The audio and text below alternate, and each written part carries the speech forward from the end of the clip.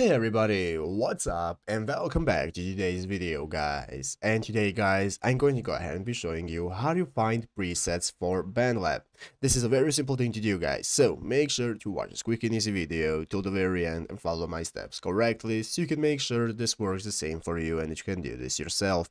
But yeah guys, let's get straight into it. So guys, the first thing you want to do is go ahead and open up the official Bandlab application on your mobile phone if you haven't already, and after opening it up guys, you want to go ahead and log into your account. So go ahead and log in.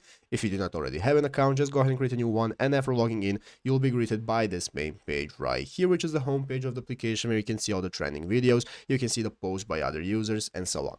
So let's go ahead and see how you find presets for our tracks. The first thing you want to do is click the plus button right here at the bottom part of the screen. In the middle, click the plus button. That's going to open up this new page right here. So in this new page, now we can get started with either importing a file or recording our voice and audio and so on, and opening up our studio. So guys, go ahead and open up the track that you want to find the presets for. I'm going to open up my track right here, and now it's going to open it up right here as a new file, and now we can get started with adding our presets. So guys, basically, as you can see here at the top of the screen, under the name of our track is the FX option. So you want to go ahead and click on FX, and after clicking on FX guys, this is now going to go ahead and open up this new menu page where we can find all the presets that we can use for our project. So here are all the presets that we have. You can go ahead and get started. As you can see, select the preset or click the plus button to create a new preset. We even have the option to go ahead and create a new preset or just choose one from all the suggested ones right here, so you can get started